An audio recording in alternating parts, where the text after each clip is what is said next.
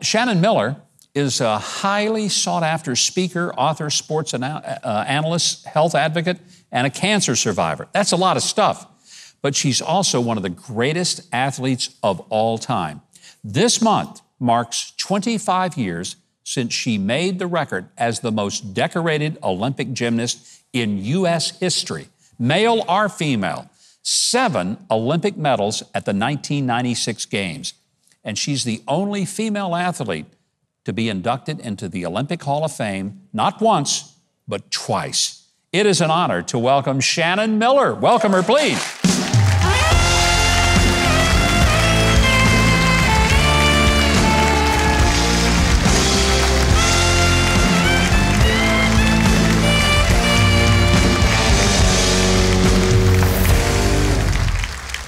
Well, Shannon, what a great time for you to be here. The Olympics are going on in Tokyo, but a little different kind of setting with nobody in the stands to watch.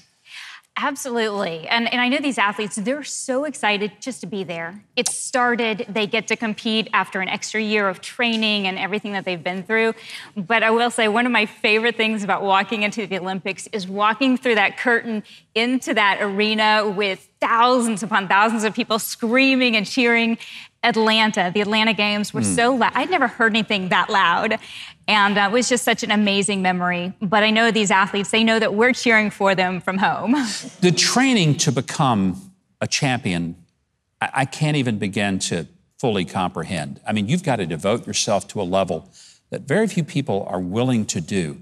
How many years of preparation before you got to the Olympics? Oh, goodness. I started gymnastics when I was 5. Like most kids, I was tearing up my parents' furniture, and they just wanted to get me out of the house. But I fell in love with the sport. So for me, it never started as an Olympic dream. I never dreamed about a gold medal. I just wanted to learn the next skill, the next challenge. And so I just fed off of that. And year after year, I just trained a little bit more and a little bit more. And then by the age of 15, I was going to my first Olympic Games. And you were winning gold medals at age 15 in gymnastics. Competing at that level against the best of the world. Every country sends their very best athletes. And here you were standing on that podium.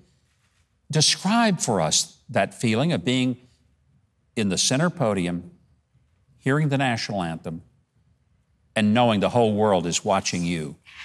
I think at the time, it was just so surreal. I think I was probably too stunned to cry, too overwhelmed to really even grasp the meaning of what I had accomplished and what our team had accomplished. In '92, I came home with 5 medals, and I was back in the gym 3 days later because I just wanted to do gymnastics. I really didn't comprehend the medal count. And it was a lot different back then, no social media, basically no internet. So you didn't really get that sense that all eyes were on you until much later. Well, they were, and in many ways still are. And since that time, I mean, you've had some great, wonderful moments, but you also had a battle with cancer that you celebrate 10 years of being free from. Was that an even bigger battle in some ways than the battle to get to the Olympics? Oh, my cancer journey is by far the hardest thing I have ever had to do. This summer does mark my 10-year anniversary of being cancer-free from ovarian cancer. And for me, thank you. You deserve that applause for, you just encouraged a lot of cancer survivors and cancer patients who said, if cancer was harder than the Olympics, then I want my gold medal. Well, and I think it's so important. And when I went through my journey, I came from a very shy childhood. I mean, having me up here speaking, it would not have happened. But for me, it was so important to find a way to use my voice to help others that were going through this cancer experience.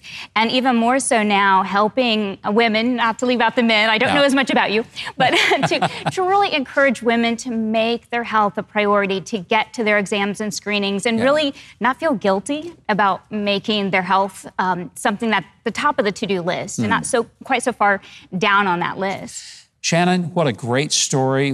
What an incredible journey you've had, and it's long from being over. You're inspiring and encouraging people. Please keep it up.